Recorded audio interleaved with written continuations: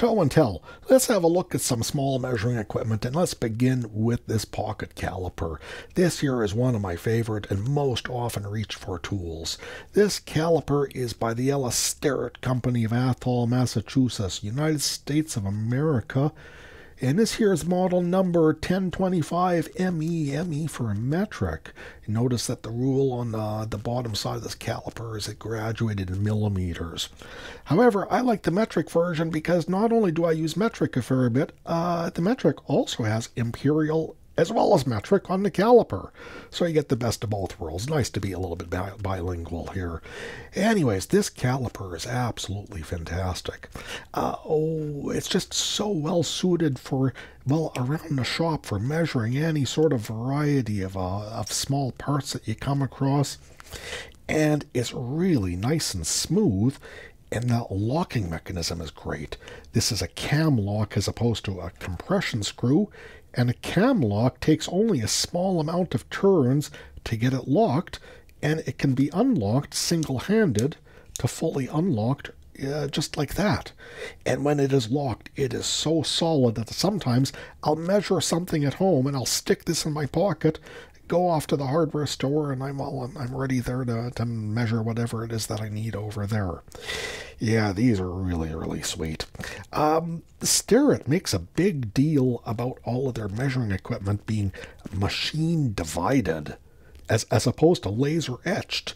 And I kind of wonder what the function of that, what's the benefit of that?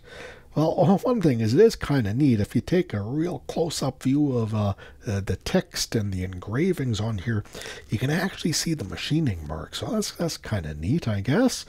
But I think the real advantage of machine dividing has to do with these ruler ticks. These ruler ticks, they are shaped like a V groove, as opposed to a photographic etched steel surface where the tick marks are going to have a flat bottom. These here have a tick like a V groove, and by having a very slight bevel on the edge of the measuring surface, what it ends up is that these tick marks are gradually taper to a very fine point. So that's kind of neat. Yeah, I like this caliper so much, I bought a second one. This one here I got, actually this is a new one. This is a used one from eBay. You can find them on eBay for a fairly good price often. Maybe got this for 50 bucks or something like that. But even on Amazon, occasionally you get really good deals. Ordinarily, this was like ridiculously expensive. They want 400 bucks or some ridiculous number like that. But I watched it, and eventually the price went down to 100 bucks, and well, now I have a second one that I keep upstairs, and I use it all the time. Yeah, they are quite similar, but not identical. You notice that there was a change in the font from this older one to the newer one. This matches the rulers as far as I can tell on the catalog pages at the moment. A little bit different for their markings on the obverse as well. It doesn't have the Athol, Massachusetts, made in the United States mark, though the website does assure me that it is made in the States. Well, hopefully that is the case. Anyways, really beautiful little pocket calipers. Definitely get yourself a pocket caliper of some variety because they are really handy. Maybe avoid those cheap Chinese brass ones. You want these measuring faces to be a bit of a harder metal, I think. Anyways, that's some of my pocket calipers. Now let's take a look at some small calipers. These one here have a capacity of about 6 inches or 150 millimeters. This one's metric, you can tell by the yellow dial. Available on the white dial as well. So yeah, this is a Starrett dial caliper made, and again, it does say Athol, USA, made in the United States, proudly displayed on that dial there. This is number 120 AM. Of course, you can get an imperial. Not a bad caliper. I do quite like it. It's a really, really quick and easy to read, and it always returns to zero. That's pretty well. It didn't return to zero that time. Might be a bit of dust in there. Always returns to zero when it's nice and clean. So it's a pretty good caliper. But for my 6-inch class, for my 6-inch category class of caliper, I usually reach for this Mitutoyo vernier.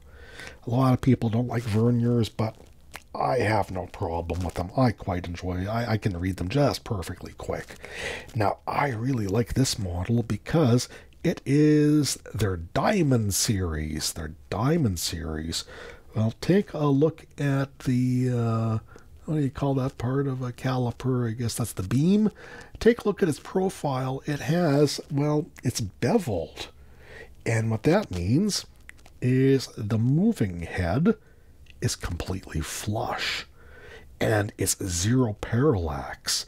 If you're going to get a vernier caliper, which I recommend you get, they're more, well, they're definitely more robust than these guys. This thing's a little bit delicate, a lot more robust. But if you're going to get a vernier caliper, try to get yourself a zero parallax version. They're not easy to come by, though. But anyways, yeah, zero parallax, really easy to read. This one's accurate to about a 20th of a millimeter. It has a little depth thing at the bottom of it, so as does the Starret. Anyways, that's some of my calipers that I enjoy using. Now let's take a look at some pocket rules, which are quite handy to have. Let's start off with this imperial rule here. This here is in inches. This is a brand Shinwa out of Japan, made in Japan. And this here is what's called a 4R rule. 4R rule means that it is graduated in varying precision. We have here a scale in eighths, and then we have a scale here in 16ths. And then on the obverse, so we got a scale here in 30 and we got a scale here in 64ths. Really nice to have that varying precision because, well, you always choose the precision that's necessary for the job. Let's say you're measuring a part and you know that the part is going to be some, I don't know, 5/8 of an inch or something like that. Well, then you could use the lower resolution part of the ruler. If you don't know that, maybe you can use something some higher resolution. But then you gotta really be eyeing up these tick marks a little bit more carefully. If you want to do some marking, if you want to use a rule to make a mark, well, you're going to choose the scale with the fewest tick marks on it, the resolution that you need, and that's going to reduce your chances of, well, making a fuck up. Anyways, that's a 4R rule. Starrett makes them, but, well, Shinwa's a lot cheaper. Yeah, it seems pretty nice to me. For metric, I have this rule here by Mitutoyo, and I really quite like this one here. This rule is pretty neat in that it is variable precision as well. On one side here we have it graduated in millimeters. On the other side we got it graduated in half millimeter increments. Now why this rule is cool is because notice that it reads left to right on this side. Flip it over and it reads right to left. That is really handy. Let's say when you want to measure the height of something, you can always get this at the right you can always get it at the right side and presenting it in the scale in the way that you want it. Yeah, it's quite a nice little pocket rule here. Anyways, let's break out some gauge blocks and let's just test these calipers for accuracy. Let's start with the 10 millimeter gauge block and measure it with the pocket caliper. And the pocket caliper is only graduated to the nearest half millimeter, but it's nice to see whether the tick marks are lining up. And we can see here they're perfectly lined up. Now let's try this Starrett caliper. The Starrett caliper, the needle is very reliable in that the needle always returns to 0. Let's try 10 millimeters. And you know the way that you measure with a caliper, you don't measure like this, but instead you measure it by pinching the jaws down on the test piece. Here we have it pretty good. Maybe it's reading a tiny bit higher than the 10 millimeter mark, but it's well within accuracy. Now once again, you measure by pinching the jaws. You don't measure like this, because watch what would happen if you measure like that. You can cause flexure by doing this a little too vigorously, by putting a little too much clamping force on. This metal that the caliper is made out of, it's not very thick, and well, it flexes.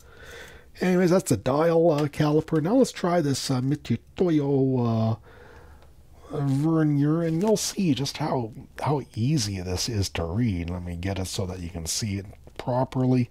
Yeah, it's just right exactly on the 10 millimeter mark. Desert, I really like this caliper. Easy to read, and it's just really, really reliable. Now let's try a different gauge block. Let's try a big gauge block. This here is 60 millimeters.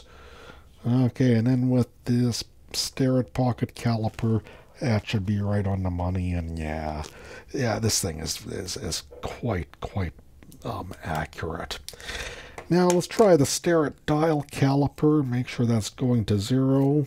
Goes to 0 just fine. And then get that right. And once again, you see that it is reading a little bit high. It's still well within parameters, but I think that this really finely graduated dial is giving a little bit of a false sense of precision, and really these calipers, expecting 2/100ths of a millimeter out of them, that's maybe a little bit of a reach. If you really need that sort of precision, you're going to want to use a micrometer or something like that. Anyways, it did not a bad job. But let's try this vernier and see how that does.